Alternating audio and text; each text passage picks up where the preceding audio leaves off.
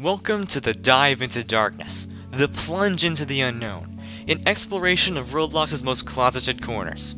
Welcome to a basement in an empty college building, but what we're here to talk about is the Roblox community's newest fascination with virtual modeling, otherwise known as Uncanny Valley.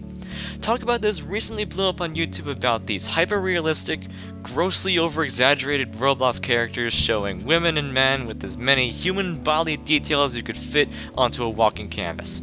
What seemed to surprise everyone was how strange and how widespread this type of behavior had been existing for so long. Where did it come from? Why is it here? Can it be stopped? Let's try to open up the box and get to the bottom of this movement. When we take the lid off the box and start with Roblox, it perhaps all begins with the fashion groups that go back years on the site. Maybe not even groups, like what was Kestrel clothing back in the day, for example, besides this cutting edge for fashion? A lot of people wanted to chase a higher form of style. They wanted the Aeropostales and the American Eagles and the Abercrombie & Fitches from reality in Roblox. Teenagers running around the mall wanted to look the same way in-game. You're no doubt aware that there is big business in Roblox clothing and an even bigger deal about dressing up nicely for some people. For typical guys that spend 90% of their time in battle and action games, not so much. But there was always one side of the player base that was obsessed with fashion. And soon this emphasis on dressing up carried into real games. Runway places like Roblox's top model, I'd say late 2014, was the turning point when character customization became a real focus for lots of teen girls, some teen boys. The 2015 Winter Games even included that model place, so the admins recognized that fashion was a common habit for its audience to participate in. From that prototype, dozens of other runways and groups came after. And at first there was just the dressing up going on, but like all forms of art, it eventually evolves. It tries to take itself more seriously, it thinks it can do better. And little by little there was this transition where the clothing designers and creators got more detailed, the models got more showy and robust. Really there was this revolution in what's best. All the way down to using 3.0 body types. It was like the person who imitated real life the most came out on top. The first signs of Uncanny Valley on Roblox weren't coming from nowhere. What these fashion group leaders and designers were doing were pulling pages from popular culture and trying to stick those aspects into the game, to add their pieces to the box. Fashion magazines, music videos from the hottest artists, imitating all the flair and the glitziness of a real-life celebrity. What was becoming the standard in Roblox was already the standard of real life, and players wanted to copy that essence as closely as possible. Imitation was the highest form of flattery. So now we dig a little deeper into the box and ask, where did it all go so wrong? For the past couple minutes I've been talking about the boring old history, right?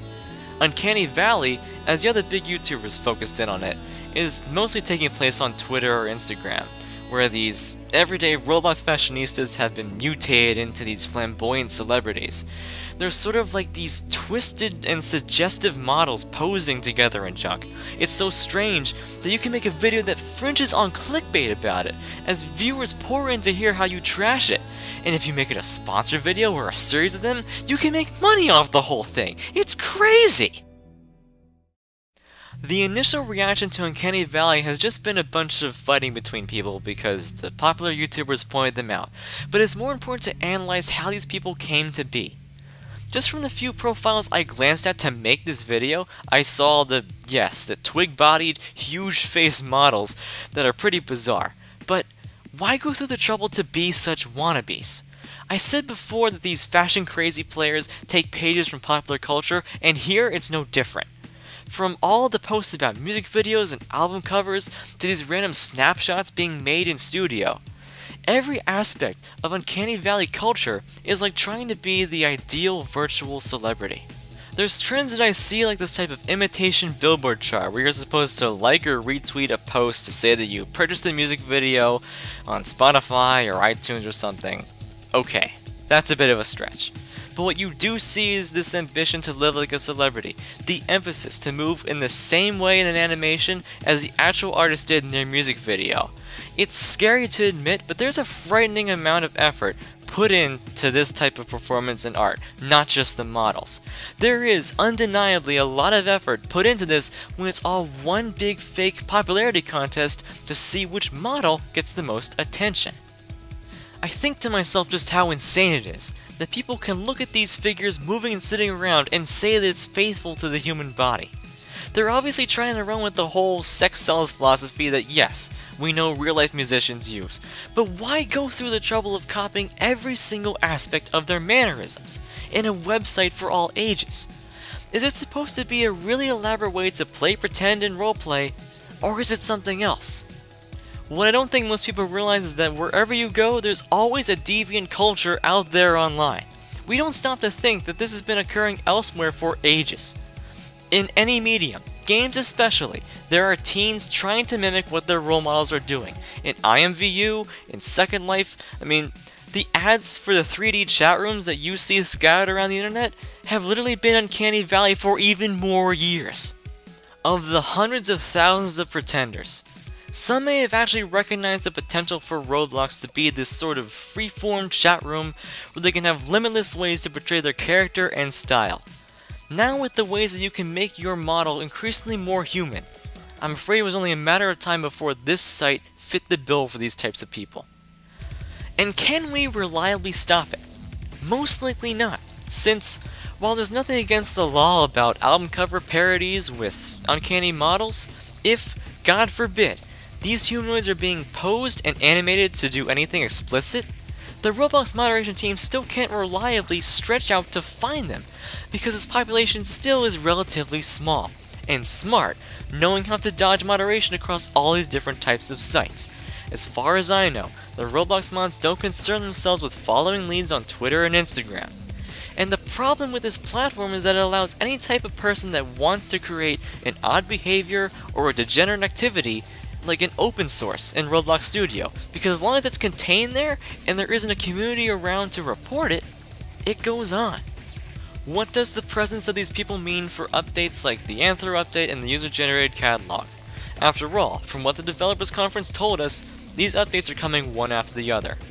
When Uncanny Valley gets its hands on the Anthro update, no doubt they will find satisfaction in making their characters even more human like their idols.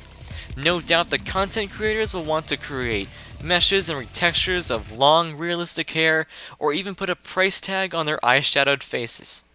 They might even jump on the opportunity to make their game pay to win, almost like a social ladder. Only those who can afford the best designer wear are the likeliest to succeed in these circles. Now, Uncanny Valley can't be the only reason why these two updates are killed off, because there's still a minority being blown out of proportion by major YouTubers revolting against it en masse. But the admins still need to keep it in mind. If they give an inch, the people wanting to make their characters fit their desires will take a mile. The one mistake the people opposed to Uncanny Valley are making is going out and harassing them and thinking that's going to change something. These folks honestly can't help themselves. These types of behaviors are picked up by being surrounded by fashion and the typical teen dreams in everyday life. The Nicki Minaj playlist and a jewel case iPhone following the top 100 artists on social media, they're literally being molded into wanting to be like the stars, and they're taking that attitude into a virtual world. This lifestyle is so drilled and hardwired into their brains that I'm pretty sure that edgy meme lords dropping reaction images and replies to their posts isn't going to cure them, nor do I think any sort of problem should be handled by rating. Though what we do have right now is a mess. Uncanny Valley is this mixture of popular culture and modern entertainment, trying to survive on Roblox assets and stumbling around like a Frankenstein monster. It's going to become an unmovable piece of this game due to the freedom these people have to power their imaginations. And if you're like me though, who is confused considerably about what's being witnessed now, seeing the culmination of years of experience in a site that's supposed to be for all ages and turn out this way, and asking how in the world we failed, simply close the box, put it somewhere you'll forget about, and climb out of Uncanny Valley. That does it for this discussion video, and your feedback is always welcome, but for now though, thank you for taking the time to watch, and I hope to see you again soon.